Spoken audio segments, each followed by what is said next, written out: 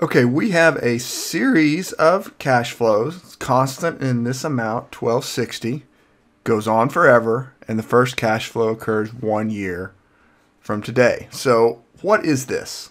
We have a name for this, and that name is perpetuity. This is a perpetuity. Drawing it on the timeline,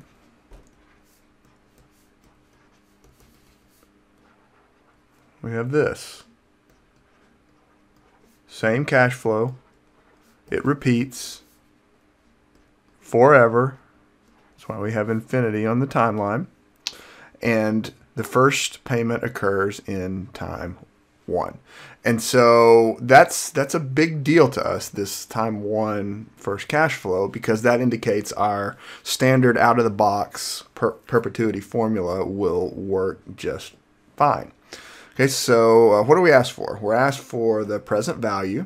Okay, so we're asked for today's cash equivalent, so the amount we would swap today for this series of cash flows. So that's the present value of the perpetuity.